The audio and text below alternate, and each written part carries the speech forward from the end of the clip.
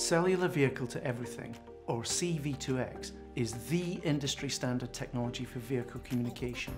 It's a proven and scalable solution that's commercially available today and as part of the 5G standard can support fully autonomous driving.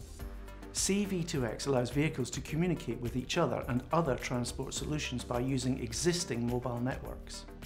C-V2X is made up of vehicle-to-vehicle, or V2V, vehicle-to-infrastructure, or V2I, vehicle-to-pedestrian, or V2P, and vehicle-to-network, or V2N.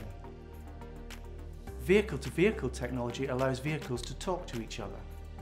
For example, cars can send and receive warnings about emergency braking to avoid rear-end crashes. With vehicle-to-infrastructure technology, vehicles can talk to roadside equipment such as traffic lights, speed signs and toll stations. For example, drivers can monitor the status and changing of traffic lights, allowing them to adjust their speed accordingly.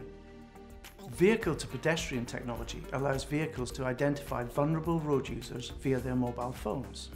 This means that vehicles can recognize cyclists and pedestrians, warning the driver to slow down because of an approaching passerby. Lastly, vehicle-to-network technology allows vehicles to talk to the mobile network, thereby enabling longer range communications beyond line of sight between vehicles, infrastructure and pedestrians. For example, vehicles can send and receive information about traffic hazards behind blind corners, giving advance warnings to drivers to slow down. C-V2X is capable of meeting the industry's need for secure, reliable, proven and scalable solutions for a number of reasons. It's commercially available globally today. It's backed by a strong ecosystem of world-leading industry players. It provides levels of security, range, reaction times and reliability that demonstrably outperform alternative technologies. And it is the only vehicles technology with a sustainable roadmap to 5G, which is vital to enable fully autonomous and cooperative driving.